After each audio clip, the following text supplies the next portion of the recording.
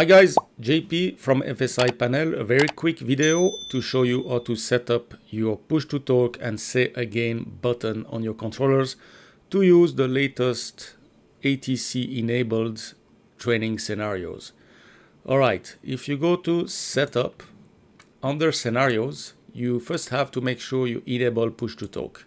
When this is done, you will have two buttons to set up. One is mandatory, which is the push to talk button, the one you will use to reply to the ATC. The second one is the say again button. It is very nice to have one because this is a button that will be very useful if you don't understand the clearance. If you push it twice, then not only you will get the voice again played, but you will also get a window with a text instruction. Then you will have the options to fly with only text. I don't recommend that one. If you are a beginner and you want to make sure you don't miss anything, just go for voice and text. And if you want to be a little bit more advanced, just go for only voice. I remind you that if you push twice the say again button, you try to understand twice the clearance, then after the second voice call, you will get a text window as well. Alright, so let's start with the button. So we need to select a push to talk button. So when I click on select button, I will get a list of my controllers. So this controller, as you can see, is a flight radar pedals, and there is no button right there. So let's try the second one. Here I have a controller with 32 buttons. And as you can see, one of the buttons is already pushed. That might be a switch, like a landing light switch or anything you have already assigned. So that button is already used. So now if I want to use a push to talk button, I want to identify which button is the push to talk button on my joystick. So I will hit my push to talk button. And if I release it, so I just try to keep it press and release. Press, and now you can see number 6 is reacting to my push to talk. So this is the one I would like to set up. So what I have to do now, and it's very important, just go over number 6 and click on it. Right now you can see that the button number 6 on the Cytec X52 has been selected. Right, let's do the same now for the say again button. So if I click on say again button, again I can select whatever controller I want. So if I want the same controller again, I can go on this controller, and now I will use another button. You see all my controller buttons, when I click on them, will display a light. So now for me, this is the one I want to use for the say again, that one here. Number 9. So don't forget to click on number 9. If you don't see any light, then just go for another controller. What is important is that you see that a light, a button, is reacting to your press. So when you press your joystick button, you see one light is reacting. So for me, that's not the one I want. I would like this one here, number 9. So then I click on number 9, and I will see here that I have number 9. Then the next thing we do is make sure you select where you want the sound to be output. In your headset, in your speakers. So if I use my primary sound driver, it will use your Windows setup for default output. And you can try by going on test audio. If the audio is good, now you've set your push to talk button.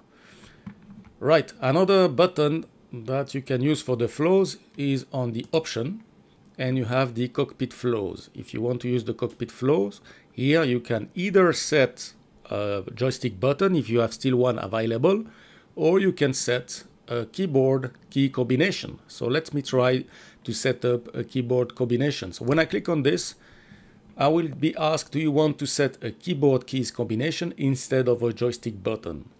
If you say yes, we will do it. If you say no, you will have a joystick configuration exactly the same way as we've just did for the push to talk. So I will say yes, and now FSiPanel is ready to record your key combination. So I will use Ctrl Shift F11. I press that, and you can see that I have Ctrl Shift 11 on the screen. I just click on save and my button is ready. Alright, so let's jump in the simulator, and before that as well, something very important: when you download the scenario from here, make sure you take a voice scenario. Voice scenario. If you take one of the earlier scenario that doesn't say voice, nothing's gonna happen. So make sure you go to one scenario that has voiced. I already downloaded before. My aircraft is loaded, so we will try it. So the first thing to remember is that any ATIS will be played on 1, 2, 3, 4, 5. So that's valid for departure ATIS and for arrival ATIS. If you get airborne, then the arrival ATIS will be played. So if I go to 1, 2, 3, 4, 5, that's already a very good indication that everything is set properly. If you don't hear anything, just like now, then something is wrong for sure. But you know why it's wrong right now? Because I didn't start the training scenario.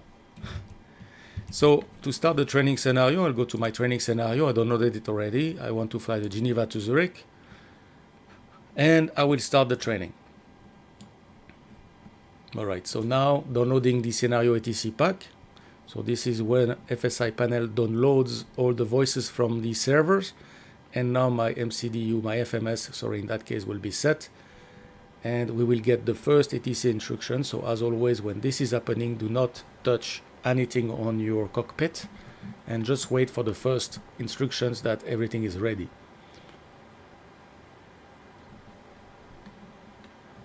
Now we are going to listen to the ATIS and we will see if it works. So we should have the sound and we will try our buttons. Alright, scenario start. When ready, contact ground on 12168. So let's pre-select 12168. 12168. It's pre-selected, and for ATC clearance, that's it. Alright, so now if I press 1, 2, 3, 4, 5. This is Geneva Information Whiskey. ILS approach. We have the ATIS playing. If you have a disturbed sound like we just had in the beginning, just revert to the other frequency, try it again, and it should be fixed. That happens sometime on the first time you play your flow. Okay, so now it's working. So now I'm gonna put 121680, which is delivery, on COM1, and I will use my push to talk button. So let's try it. Geneva delivery, this is FSiPanel 235. We are ready to pick up clearance to Zurich. Good morning, FSiPanel 145. You are cleared to Zurich as filed. Connell 5 Juliet departure runway 22. Climb and maintain flight level 90. Squawk 1354. And as you can see, it works. So now I have to read back to clear the window. So I will just read back using my push to talk button. We are clear to Zurich as filed. Connell 5 Juliet departure runway 22, climb 90 and squawk 1354, FSiPanel 145. FSiPanel 145. Read back is correct.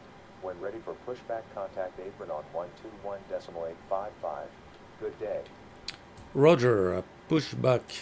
When ready for pushback, apron on 121.855. FSiPanel 145. Bye bye. Alright, 121.855.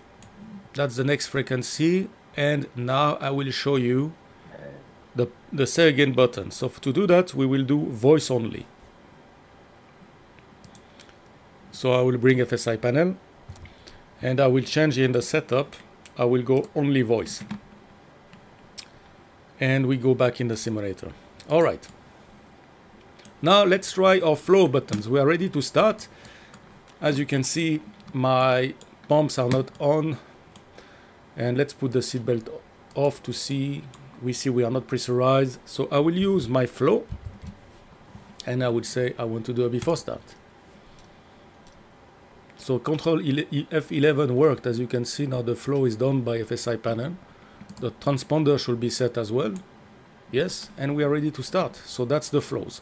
Alright, so let me show you now the say again feature. I will call apron for pushback and I will pretend I didn't understand the instruction. So let's call for pushback.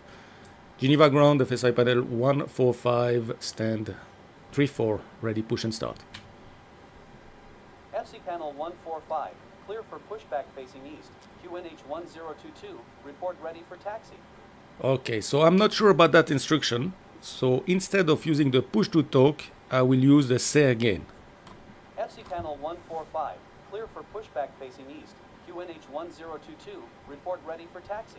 Alright, now if you are still not sure or you want to make 100% sure, use the say again a second time. So I'll do that now.